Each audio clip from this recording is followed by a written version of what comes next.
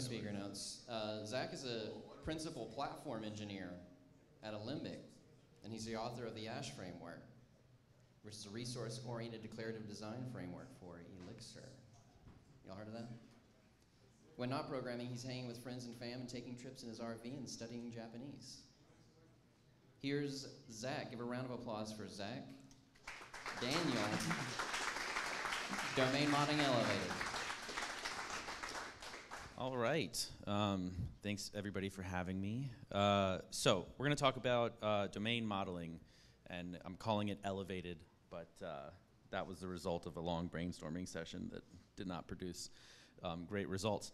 So we have an outline here. We're going to talk about domain modeling. We're going to talk about a tool called Spark. We're going to talk about Ash. We're going to talk about resources, some advanced features of Ash, how it is extensible. Steve is going to be a fan of that. We're talking about what's new and what's coming up as well with Ash. So it's a bit of a hybrid talk about domain modeling, the intersection of that with Ash framework, and then we'll tack on some Ash bits at the end.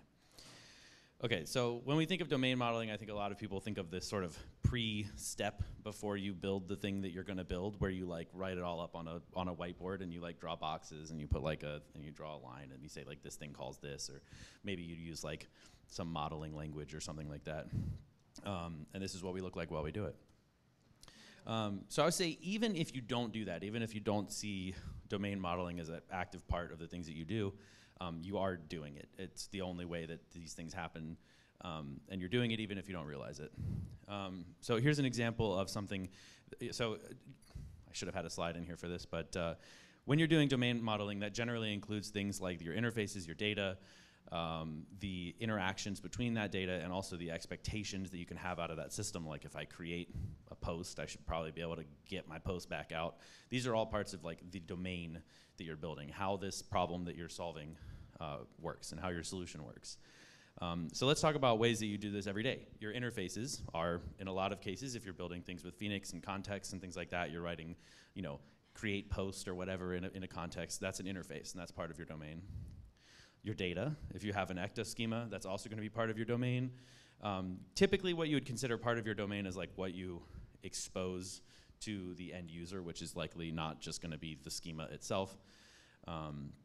Side effects, like the fact that whenever somebody makes a post, we're going to tell all of the subscribers of that user that a new post happens. Like that's also part of the domain, and that's things that your users expect to happen. So domain modeling is also sort of at the intersection of business and technology, right? So something that's not, like here's a good example, right? Product says, hey, when a new user signs up, we want to send them a welcome email, and then you get some code like send welcome email somewhere in your application. And so this is where you cross that divide. Something like, optimizing some part of your system, that's not domain modeling, that's like solving for real life constraints that we deal with, but it's not really a part of your domain. And there is no like one-size-fits-all method for this, and every domain is special. So you can't solve the same problems the same way everywhere, and otherwise you end up with things like this. All right, so I'm going to segue real quick to talk about a tool called Spark. So I think one of the things that you see when you do domain modeling, I've built lots of different apps. I've been a contractor for a while, and I support a lot of Ash users, and so I've worked on, I don't know, hundreds of apps at this point. And one of the things you see is every one of these apps has its own little mini language. Even if it's not a real DSL that you might consider like somebody made this a language, there is a language of your app. So if you use caches, if you use all of your little building blocks, you start talking about that, and it becomes this shared language between you and your team. And what I believe is that most problems deserve a DSL in their own right, and that you should be intentional about the design of that DSL. So Spark is a tool that we've built that is a DSL builder. So it lets you make your own DSLs that look like what you would expect a sort of conventional Elixir DSL to look like. So this is a Spark DSL. This is how ash.resource works. So in Ash, all of our DSLs are built with Spark. Don't worry too much about the details here, but so Spark sets the core design patterns for Ash, which is the idea that you have a declaration like your resource or whatever else that you're building out of your DSL, and then you have introspectability where you can fetch that information out. In a lot of ways, it's mostly like a rich Elixir-ish data structure.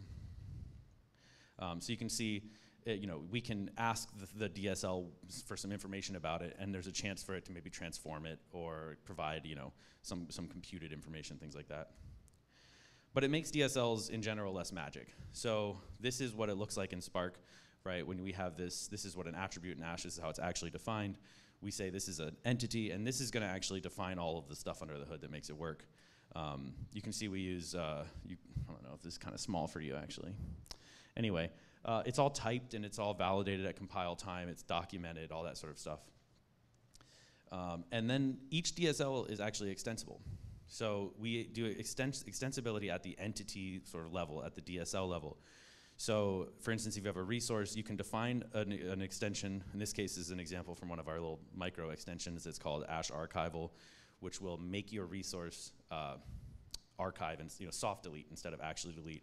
And you can actually add to the DSL of the thing you're extending.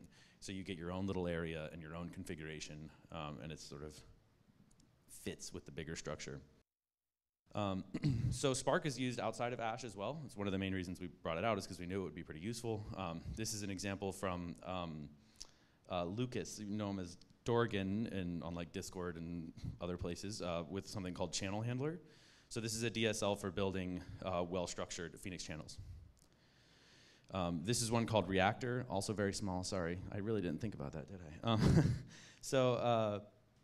Reactor is a tool that one of the people that I work with is building for like graph resolution engines where you have all these steps and they require the results of other steps, kind of like GitHub CI or something like that. That's just another picture of that. And this is another one that somebody just launched the other day, which is a tool for basically like building up seeds for your tests you can kind of like build up these scripts and then sort of run them. I haven't used it myself, but I like that people are innovating still using Spark. Okay, let's just jump into what is a resource. I am not going to be able to finish this talk in time.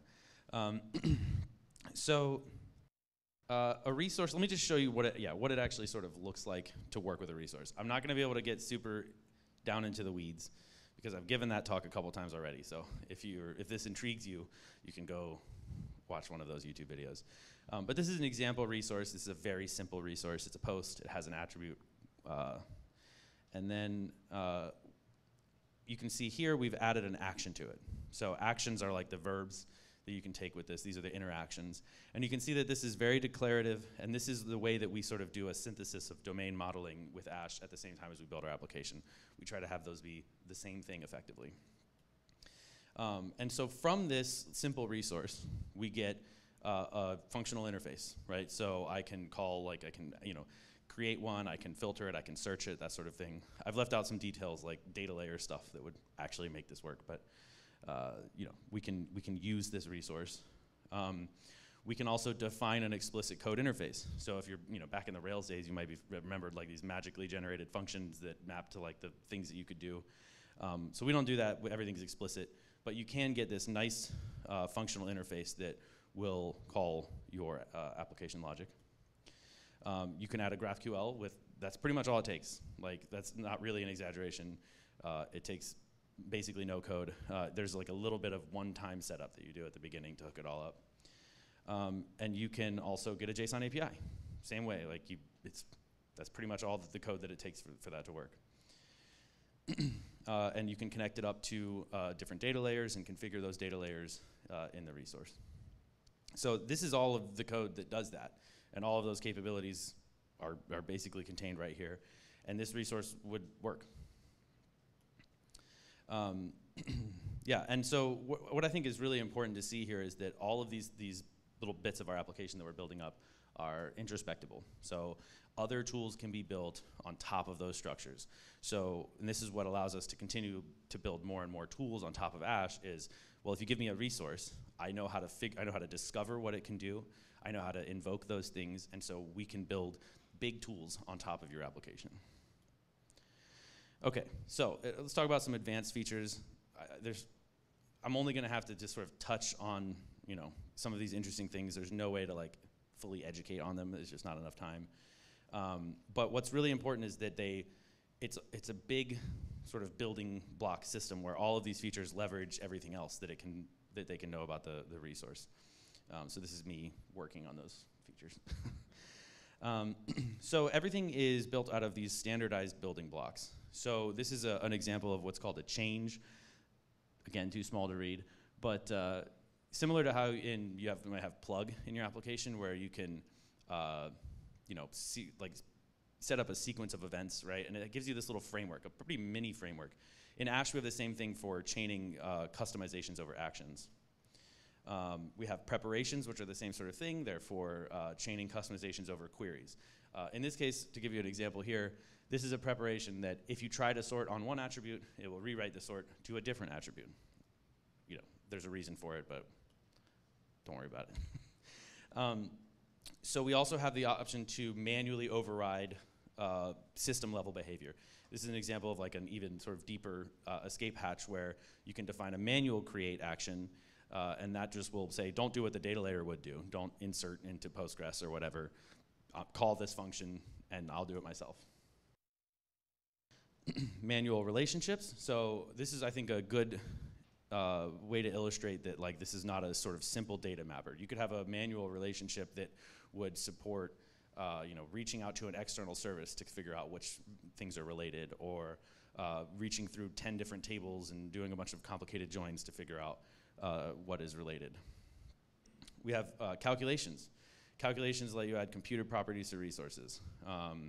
This is an example of like a functional calculation. But we also have expression calculations, which can be run in the data layer. So in this example, if you were to try to calculate, like, am I over the limit in this case, it will run that in SQL. We have aggregates, which allow you to compute aggregate information over related data. And you can actually you can use those. This question count here is an aggregate, so like the number of questions related to this thing. And then this example over here actually uses that to compute whether or not you're over your limit.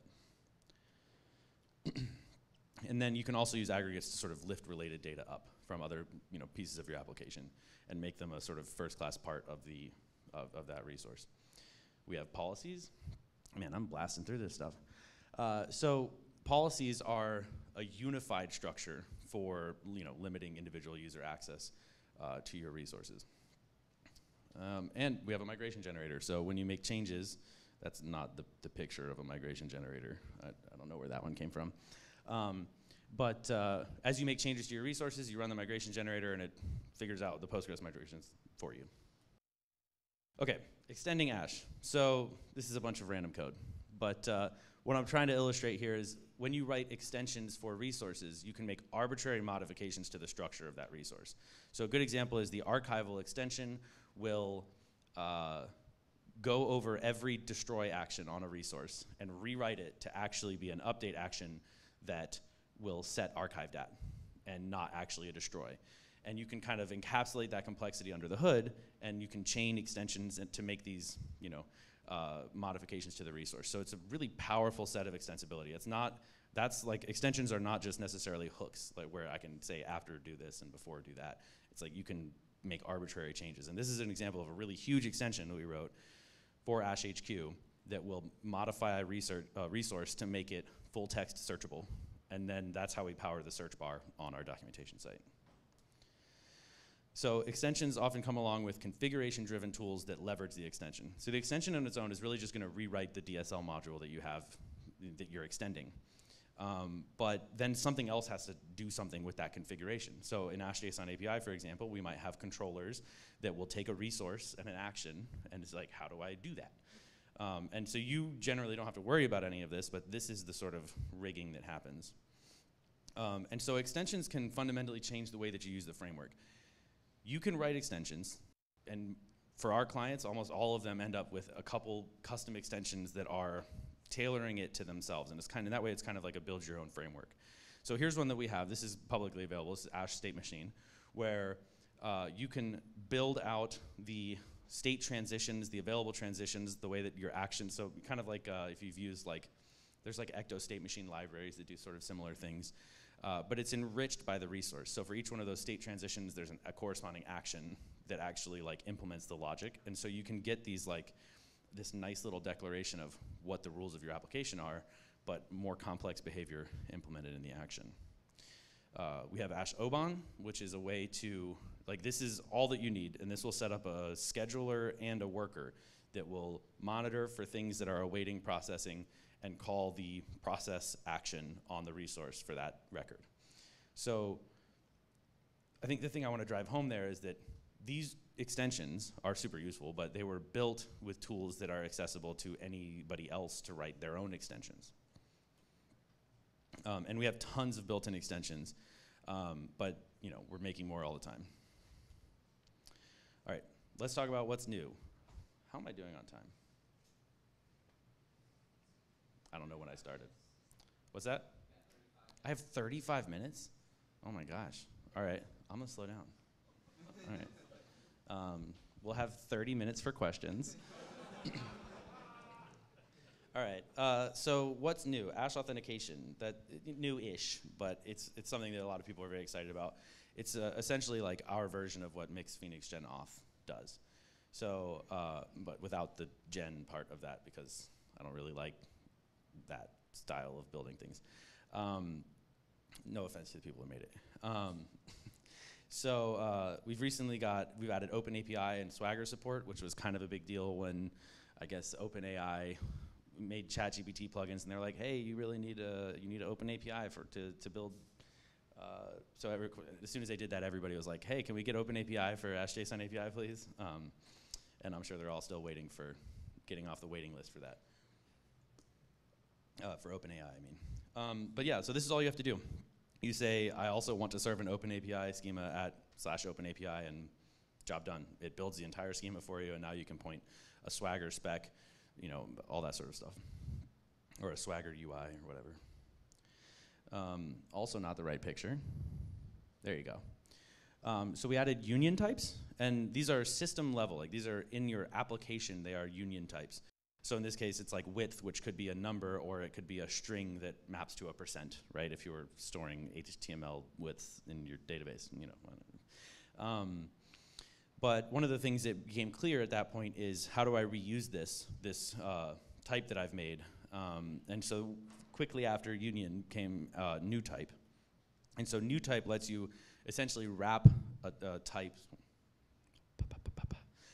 Anyway, it lets you wrap a type in another module and then reuse that in your application. So we can say, attribute width, and it's instance of my width type, which is itself a union. And at this level, it might not be that impressive, but what's important to realize is that this actually is automatically included in your GraphQL schema. It gets an input type or it gets a union. Is it a union type or a whatever the GraphQL calls their alternative types? Anyway. And then it also gets a input that is like, will let the client decide which one they're trying to make. So we recently made spark.dsl.fragment. So this is a way to split up, basically we've got a lot of people who have been building with Ash for multiple years at this point, and they have these huge files.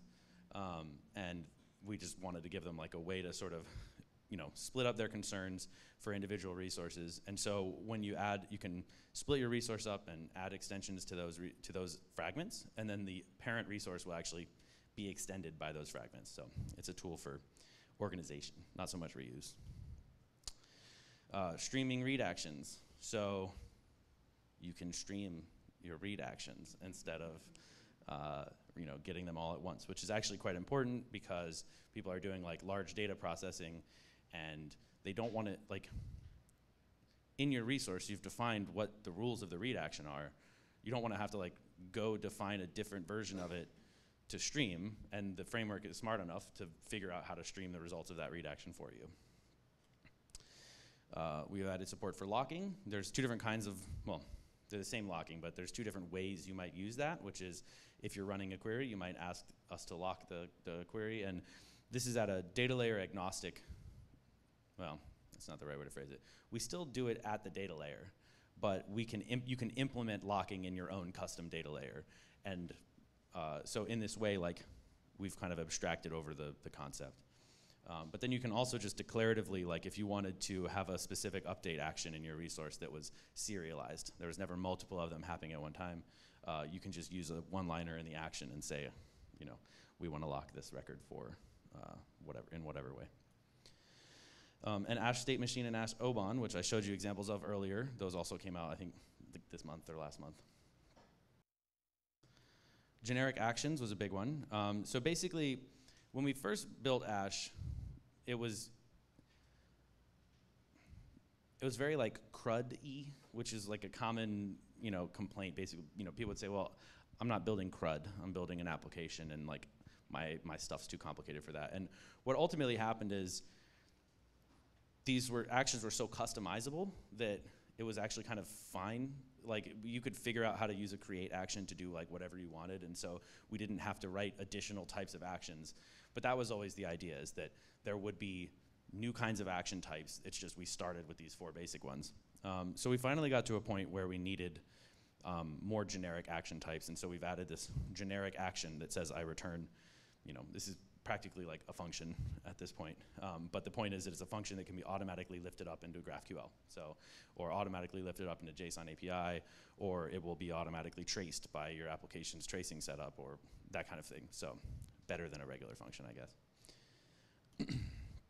Bulk creates, that was another one that was done very recently, which is a streamable batched insert into whatever data layer you have configured, and your data layer can implement the ability to bulk create. So like in Ash Postgres, for example, this would be like an insert all statement in Ecto. And this is a really powerful concept, again, because you don't need to know what data layer a resource uses to use this utility. So if you wanted to write a CSV importer, you could write a generic CSV importer that would work against any resource and would parse the CSV and call bulk create, and Bob's your uncle. Okay, what's coming up? We have a roadmap. That's a picture of it. It's still too small. So constant quality of life and ergonomics improvements. Ask anybody. We're multiple commits a day, and the top of that graph is 4,000 lines, and it's broken up by months. So lots of code going in and out of the framework. And this is just the core Ash library. So we work very hard on it. So bulk actions, I left this in here as coming up, but bulk create is just the first of this long roadmap. We're going to have bulk bulk updates, bulk destroys, and again, it'll honor the rules of your resource. So if you have like an update action where after each update, it will create some other related resource or something like that, we'll actually like synthesize that. So we'll take up, we'll update 500 things. Well, we won't batch up bulk updates, it's a long story, but we'll figure out all the things that we updated, and then we'll call your hooks still to get to update or create these new things, and all of your transactional rules will be honored, and your validations and stuff. You don't have to like rewrite parts of your application to support bulk operations. Atomics are a huge one. So this is actually something I would say is missing in Ash right now, and it's one of the things that cause people to write manual actions, which is like if you want to increment the score of, like score equals score plus 1 because somebody won a game or something. Right now you have to dip down and do your own thing, call into Ecto. But with this, you'll basically be able to combine some set of atomic updates with like regular sort of computed from the last instance of the record. And if the update can be done entirely atomically, then it'll be a single insert. We won't even read the original record, that kind of thing. That's just one example of how you might make a change atomic. Generators, this is a big one because I've always been a little bit against generators to some degree, because we already strive to make Ash only require you to type the essential complexity of your problem. So my thought was always you would have to do the same amount of typing. It would just be like on one line in a bash in your terminal instead of like in a file.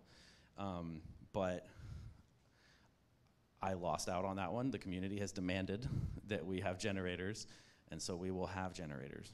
I think they'll be good, especially the new project generator, because the real problem there is like some people want to use Phoenix with Ash, some people want to, also you can use Phoenix with Ash, they work together. Just want to make that clear, it's not Phoenix or Ash. But so it can be complicated to make those choices, and we want to guide a user down the path of like figuring out what a new application ought to look like. More extensions, of course. So we want to have SQLite, MySQL, and SQL Server extensions. not actually that big of a project. It's just I don't have a reason to use either of these databases yet, but we have stuff in the pipeline where they will. And we're basically just going to copy Ash Postgres and like point it at a SQLite database and then change it until the tests pass. So, you know, hopefully not too hard. So CQRS is, I think, when people see the stuff like Ash, where you have like these sort of, you know, create, update, destroy actions, what they see is something that is like anti-event-oriented architectures. However, what's important is the resource is just the model along with tools to sort of implement the model, and the default stuff will just create something in the database. But we actually, somebody's built this. They built a commanded extension, and it rewrites. If you're familiar with commanded, it's a event sourcing tool for Elixir, or maybe framework for Elixir. And it will actually rewrite all of the mutation actions like create, update, and destroy to be events over your event stream, and then reads will go to like an aggregate. I forget the terminology that they use, but reads will become, will read the aggregate of your stuff. So we want to make that first class. We want to make that available. And what's nice about it is you can design your resource like it's a really basic thing, create, update, destroy, or whatever, figure out how your domain works. And then if you need it to be an event-sourced thing, you just use you just add an extension. And now you have an event-sourced system, and you can hook into it and hook other things off those events. gRPC is on our short list, essentially producing, you know, protobufs and things like that from your application so that you can essentially act as a gRPC server out the gate. And this is a little bit longer term, but we want to have the concept of multi-data layer where you can orchestrate the interaction of multiple data layers. Like we have an ETS data layer, we have an amnesia data layer, and you might say, use the ETS data layer as a write-through cache, and use the Postgres data layer for the actual sort of persistence. And you should essentially be able to combine anything that implements our data layer protocol in that way. All right, that's all of it. I was so convinced I was going to run out of time that I went way fast. So yeah, that's what we got.